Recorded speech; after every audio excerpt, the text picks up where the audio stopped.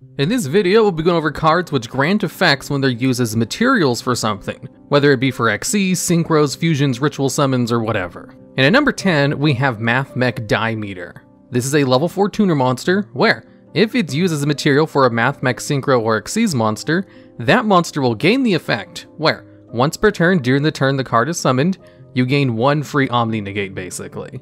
The card also has the effect that when it's normal summoned, you can special summon a level 4 Cyberse monster from your graveyard, which allows you to set up using this card as a material, especially since it itself is a tuner monster. Now, the effects it grants only works during the turn the card is brought out, but it's a really good granted effect, and this card would probably be higher on this list if it could keep that effect for longer than just the turn it's brought out. Having an Omni Negate is much better if you're able to use it during your opponent's turn, but it's still good if you have one during your turn as well. Although probably not as good as some of the higher spots in this list that are part of slightly better archetypes or just a little bit more useful on their own. And at number 9, we have Beginning Night. Now, technically, we can also have the Evening Twilight Night on this spot as well, since it kinda does the same thing. And what Beginning Night does is if this card is used as material for a Blackluster Soldier ritual monster, that monster gains 2 additional effects. One of them is the ability to once per turn banish one of your opponent's monsters. The other is if that monster destroys a monster by battle, you can make a second attack in a row. So this card will basically give a Blackluster ritual monster both of the effects of Blackluster Soldier Envoy of the Beginning, a card that was a staple for a really long time and was banned on the ban list longer than it was off of it.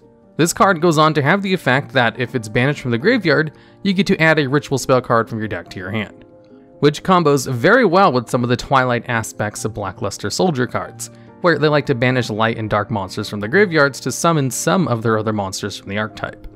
Now, Evening Twilight Night works basically the same way.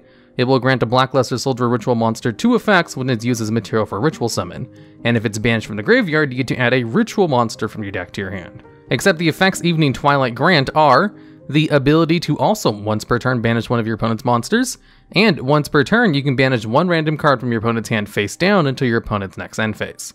Now, here's what's great about Evening and Beginning Night. Their effects do stack with each other if you use both of them for a Blackluster Soldier ritual monster, which means you gain the effects to once per turn banish one of your opponent's monsters 2 times, while also being able to banish 1 card from your opponent's hand and attack twice. So a fully buffed up Blackluster Soldier Super Soldier can potentially win you the game in 1 turn, which you would kind of need to happen because it's incredibly vulnerable with almost no protection, and it will lose all those lingering effects if it's simply flipped face down. But since they are lingering effects, your opponent can't negate them by negating the card itself with something like Infinite Impermanence, and instead would have to negate the individual effects if they wanted to stop the banishes. So, it's a pretty interesting granted effect, and even saw play in one Super Soldier Necros deck back in 2016. And at number 8, we have Vendread Core. Now, the effect this card grants to a Vendread ritual monster isn't that great compared to the last 2 cards, as all it does is make it so that card cannot be targeted with card effects. But this card has an effect in the graveyard, where you can banish another zombie monster in order to special summon this card, but then it banishes itself when it leaves the field. And because it's one of the best main deck Vendread monsters at bringing itself out, it kinda saw the most play, even though pretty much all the other main deck Vendread monsters have better granted effects. Like how Vendread Revenants will grant a monster a quick effect to banish one of your opponent's special summon monsters once per turn.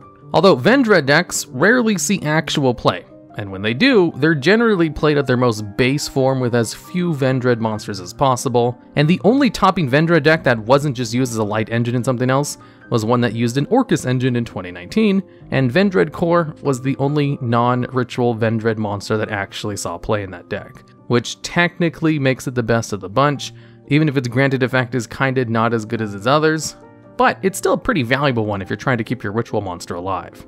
And at number 7, we have Star Drawing. This is a simple card. It's a level 4 monster, which can be treated as a level 4 or 5 monster for an XC summoned.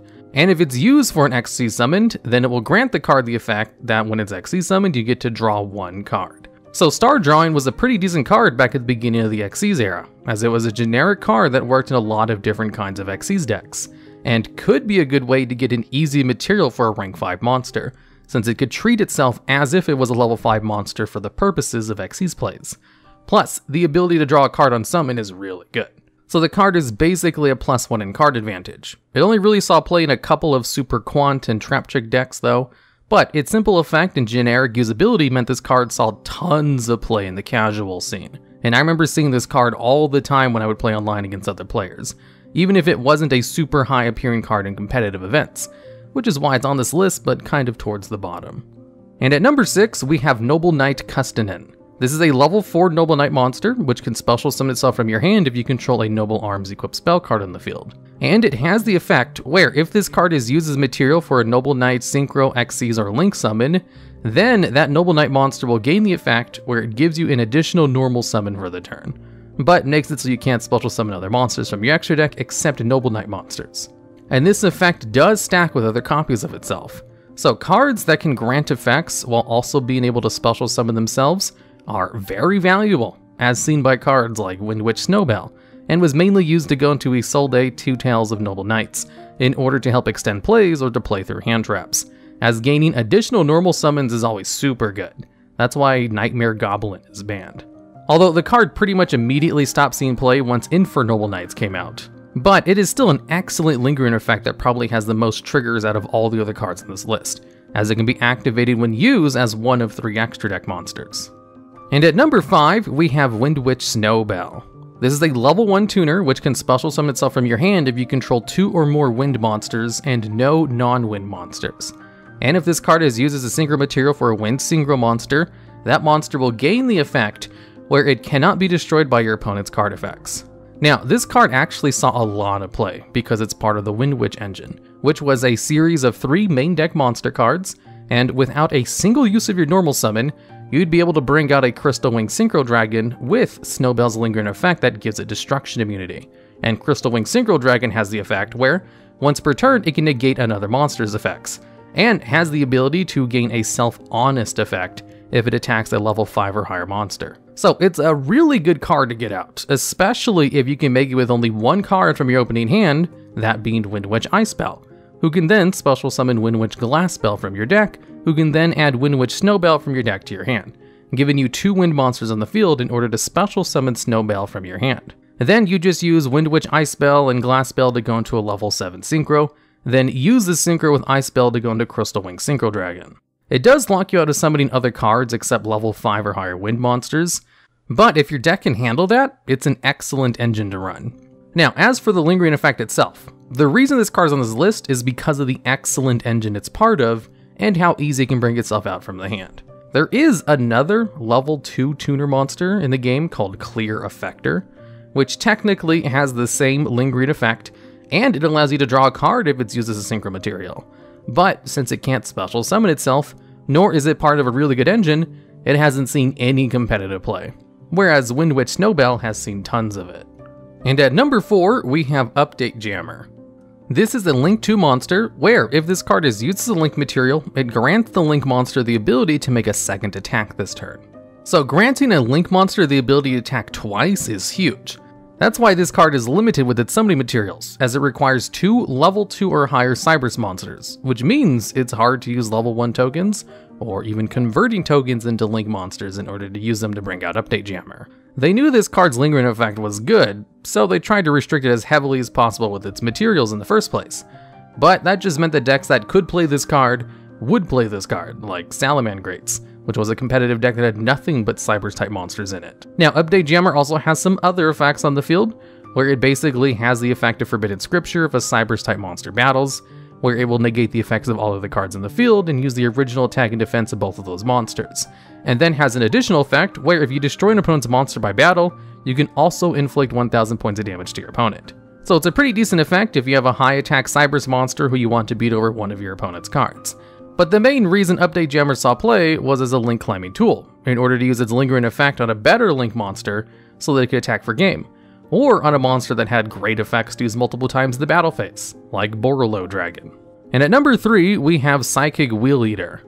This is a level 3 tuner monster, which has the effect where it can special summon itself from your hand if you control a level 3 monster. And if it's used as material for a synchro monster, it has an effect where you can target one monster in the field who has an attack less than the synchro monster this card was used as material for, in order to destroy that target, So if you bring out a high attack synchro monster like YuGiOh Guardian, you'll be able to destroy any monster less than 2800 attack, which is a lot of monsters. And since this is a tuner monster which can special summon itself from the hand, that makes it incredibly valuable, which is why this card saw all kinds of play in Burning Abyss and Salamangreat decks. Normally, a tuner which can special summon itself from the hand and fit very nicely into any archetype is already good in of itself. But since the card can also allow you to destroy cards while going into synchro summons, just makes it even better. I was kind of surprised they added a card like this to Duel Links because the power level of this card was good enough for it to see play in the TCG. But I was also surprised to see that it wasn't that overpowered in Duel Links, even if it did still see competitive play there as well. And at number 2, we have Djinn, Releaser of Rituals. This is a level 3 monster which has the ability where it can be used as material for a ritual summon from the graveyard by banishing this card when used as a material. And if used as a material for a ritual summon, the ritual monster will gain the effect where your opponent cannot special summon monsters while you control that ritual summoned monster. So this card was used in Necros decks with Necros of Colossalus in order to easily get out a level 3 Necros monster with a high 2300 defense. That was really hard for your opponent to get over if they had no ability to special summon, as locking out your opponent's special summons is one of the strongest floodgates effects you can accomplish. And that's why most cards that have the ability to shut down special summons are banned, or incredibly hard to bring out. And this card definitely fits in the banned category. Now, this card was fine when it first came out because there wasn't really good ritual decks, but Necros kind of changed that. Necros were such an incredibly efficient ritual deck that they kind of made Konami reevaluate old ritual support, like Djinn, Releaser of Rituals, who was okay in the days when ritual cards were still kind of hard to use, but became broken when they became much more convenient and accessible due to an archetype like Necros. Or even worse now that we have the incantation support. But being able to resolve Djinn, Releaser of Rituals is kind of equivalent to winning the game against a lot of decks, because most decks need to be able to special summon in order to remove cards from the field, and the effect granted is a lingering effect, so it can't be negated easy, so they can't even use something like Infinite Impermanence to shut down the effect temporarily. Although even with how good the effect is in the current ban status, I think number 1 card is still a little bit better with its granted effect. And at number 1, we have Zoodiac Ratpier. This is a level 4 Zoodiac monster, which has the effect that when it's normal summoned, you can send 1 Zoodiac card from your deck to the graveyard. And if this card is used as material for an Xyz Beast Warrior type monster, that card will gain the effect where once per turn they can detach 1 material from themselves in order to special summon a Zoodiac Ratpier from your hand or deck. Now, here's the problem with Zoodiac Ratpier.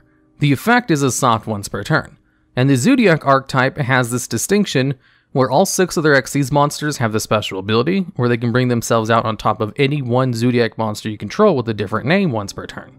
So with a single Zoodiac Ratpier, you can then immediately use it as a full material for a Zoodiac Xyz monster, who could then either be used as material for another Zoodiac Xyz monster, or just use the effect straight away.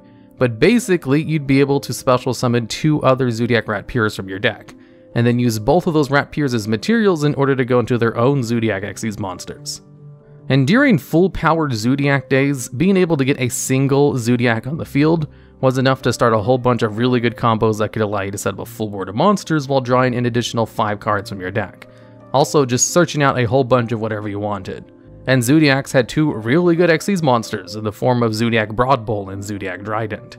And Zoodiac Ratpier was just ridiculously good at furthering Zoodiac plays, because it was a 1 card plus 2 in card advantage, in one of the most consistent decks in the game's history, which really did not need extra card advantage, which could be recycled further with Daigusto Emerald. So Zoodiac Ratpier was never actually banned, it was only limited to 1 copy per deck, but seeing as the entire effect of Zoodiac Ratpier revolves around having additional copies of itself in the deck, this is basically the same thing as banning the card, as you can't actually use its good effect at all, other than maybe using its normal summon Foolish Burial-like effect in order to set up your graveyard. So it's kind of like Night Assailant. The card is kind of useless when there's only 1 copy, but broken when you have multiple copies of the same card in the deck. And for the purposes of this top 10 list, it really goes to question whether the ability to go +2 with a Zoodiac engine is better than the ability of locking your opponent out of special summoning with Djinn, Releaser of Rituals.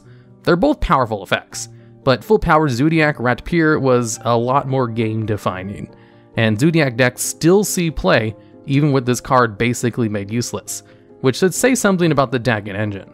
Alright, and that's the video. If you have any ideas for future videos just like this one, as this topic was a suggestion from a previous video, I'd love to hear about them down in the comments. Also, make sure to like the video, it helps out more than subscribing.